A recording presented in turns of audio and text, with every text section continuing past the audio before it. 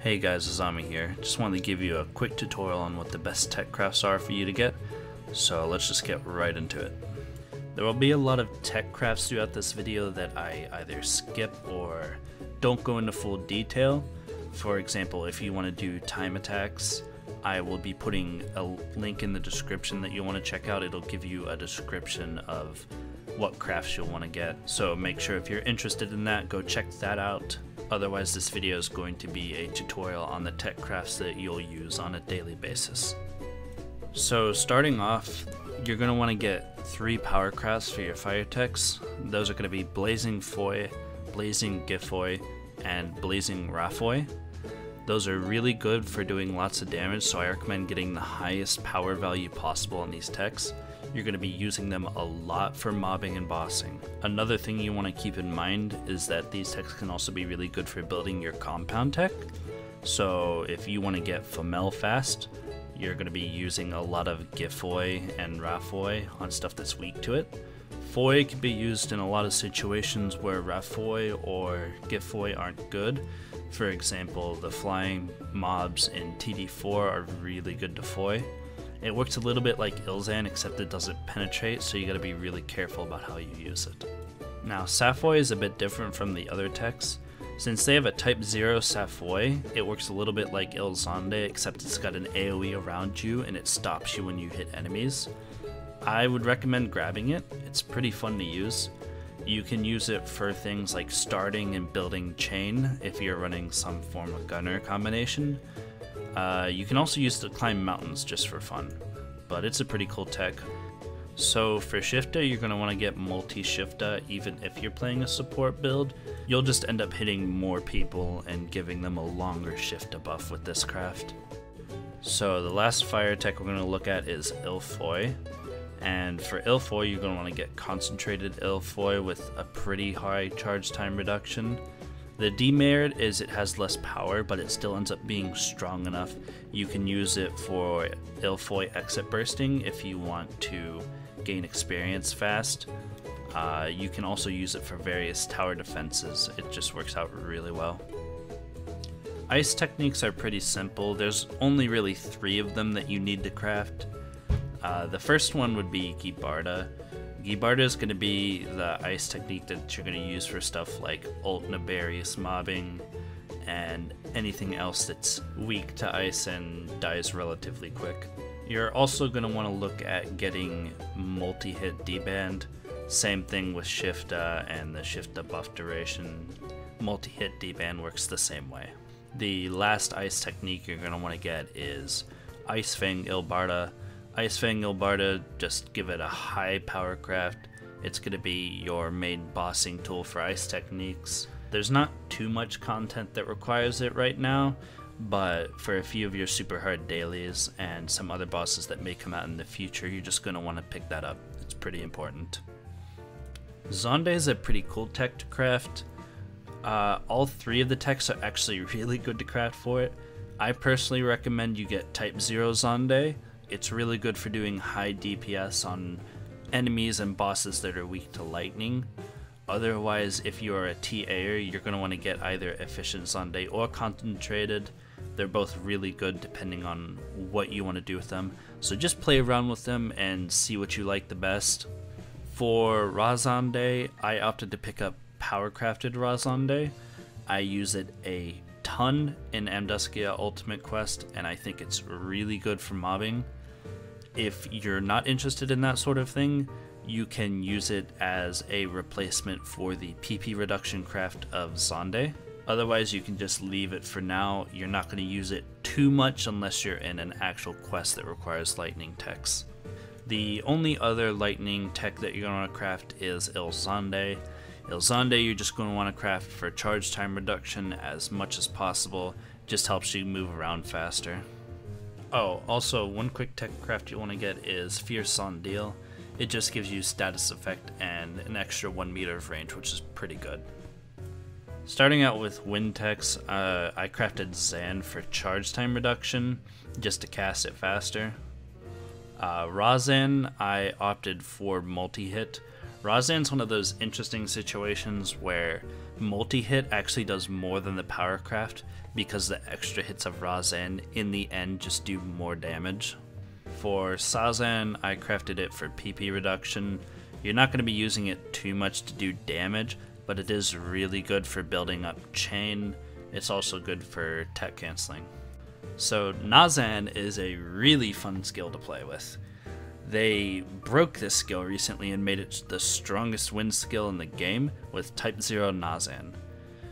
What you're going to do is you're going to grab Type 0 Nazan and learn how to use it immediately with a Talus. It's really good. For Zanverse, you're just going to want to get a charge time reduction craft. You can use this for a really quick charge into your compound Texas Force Techer. Otherwise, if you're playing support, it's really good to have Zanverse uptime as fast as you can get it up. The last tech you're going to be crafting for your wind techniques is Ilzonde, and Ilzonde you're also going to want to get a charge time reduction on this craft. The alternate craft is White Ilzonde. It sucks in more enemies, but it's not good enough where you want to drop being able to cast it super fast, especially in quests like Yamato where stuff dies super fast. Sucking them in isn't really that important. So now we're getting into the biggest category of the game and arguably the strongest, your light technique crafts. So starting off, the first one I got was Power Grants. Power Grants are really good if you're using an Elysion. It's also pretty good if you have the Sarafi jet boots. Overall, Power Grants is used if you're playing Tech or Braver, but I've also seen people use it for stuff like Dio Hunar on its arms as well. The best light tech in the game so far is Raw Grants. You're going to want to get a charge time reduction on this craft. It does so much damage. Similar to a few other techs we discussed, being able to cast this faster is more important than having a higher power craft for Raw Grants, so make sure to get the highest charge time reduction value that you can get. For Resta, you're just going to want to get a power craft on this. The value is not too important. The biggest thing you want to make sure is that if you just tap Resta, it fully heals you if you have around 600 to 700 HP. With Anti, you're going to want to get a PP reduction craft. Anti is mostly used to remove your status effects, so you can get the benefits of super treatment. Having the PP reduction craft isn't extremely important because super treatment takes care of that anyway, so it's really up to you how you want to play with that. Now, Nogrants, you're going to want to get multi-hit Nogrants. This is mainly used for stuff like Vibrus and TD4 to get a quick status effect on it and whatnot. It does a fair amount of damage, but I would fair to say that Raw Grants does a whole lot more. But regardless, you're going to want to pick up this tech. It's pretty good. The last tech craft I want to go over is Ilgrants. You're actually not going to want to get a tech craft for this. Ilgrants is primarily used for status effect like Nogrants, except it's used in situations where you can't really get Nogrants over the boss. So your tech crafts will reduce your status effect rate, which is really bad for something like this. If you are not interested in causing the status effect, you can get Swift. It works pretty well. Alright, so the last techs we're going to get in the game are our dark techniques. There's only a few of these that you're going to use, but they are pretty good on stuff weak to dark. Starting off, you're going to want to get charge time reduction on Gimajid. This is mostly used for mobs or bosses who don't move a lot. With a fully grinded dark weapon, you can do 10k plus 3 times on bosses and mobs weak to dark, so it's really good to pick up. The next tech craft that you'll want to get is Namajid. You're going to want to get a power craft on Namajid. You can use this to quickly break parts on bosses, so if you're doing something like solo XQ, you can use it to break like Full Dragon's tail or Diabo's wings really easily. Otherwise, if you have stuff weak to dark that moves around a lot, Namajid can do a ton of damage and it just sticks on the boss. There are a few other applications for Namajid, so let's say you're running time attacks and you have an Elysion. you can use it to Zonde a pack of enemies and quickly Namajid the whole pack to do a lot of burst damage. It can build up your Photon Blast almost immediately, so that's something to look into if you're interested.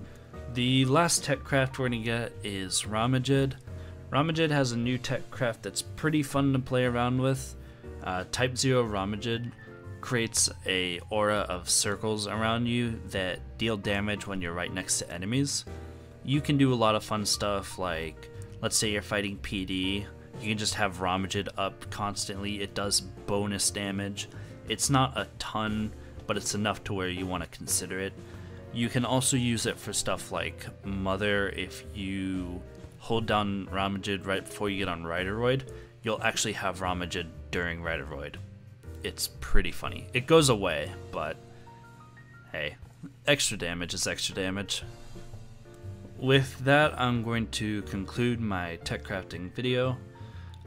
Don't forget to check out the description for a link of all the techs that I did not discuss in the video.